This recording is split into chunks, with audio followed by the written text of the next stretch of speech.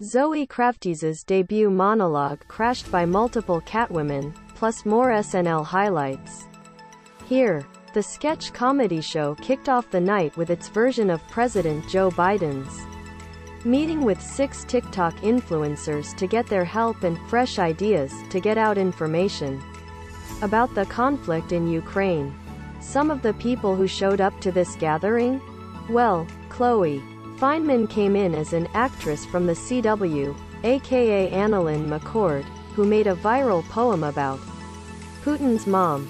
And Chris Redd was Jason Derulo, who only contributed to the conversation by singing his name, just to name a few. However, the star of the sketch was Bowen Yang, who hilariously walked into the scene shirtless with a toilet plunger stuck to his chest. It was a must-see moment. Watch it. Below, Zoe Kravtiz took over Studio 8H over the weekend for her Saturday Night Live hosting debut, and she had some help from some special guests. During her opening monologue, the 33-year-old actress talked about her role as the iconic character of Catwoman in the Batman. However, she did not get too far into her spiel before she was hilariously interrupted. By who? Oh, well, just several of the cast members who were channeling their inner Catwoman.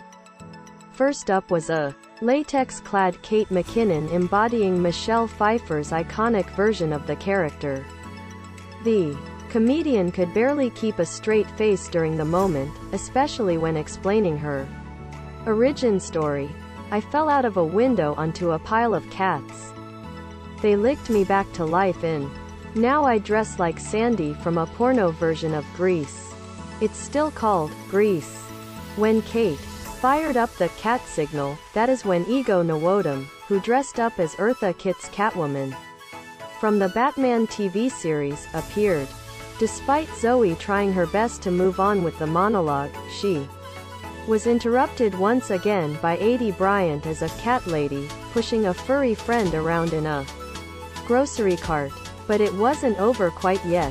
Chris showed up to the party as Cat Williams, which frustrated Zoe even more.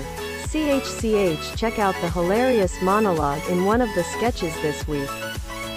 Zoe played the best friend of the bride who accidentally overshared some info to the groom, including that her pal dated most of the Jackass cast and Suge Knight.